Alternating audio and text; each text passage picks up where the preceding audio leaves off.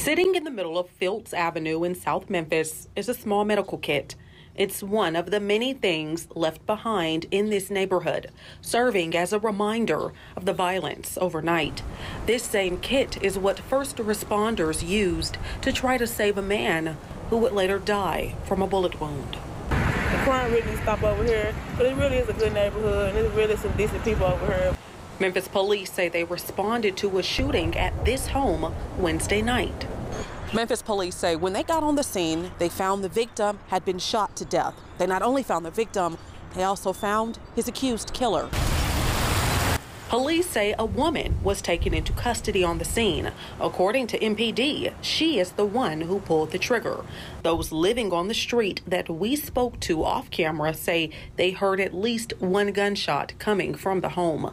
They say it's usually quiet on this end of the street, so they were shocked to see such a heavy police presence at the house.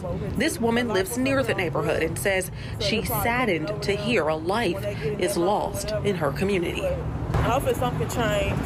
Maybe we need more police patrol over here or something. Along with the female suspect, MPD says 2 males were detained for questioning. It's unclear how they are connected to the shooting, but police say it was, quote, domestic in nature, meaning everyone involved knew each other. Reporting in South Memphis, Kwamitra Wilborn, WREG News Channel 3. At this time, MPD has not announced what charges the female suspect may be facing.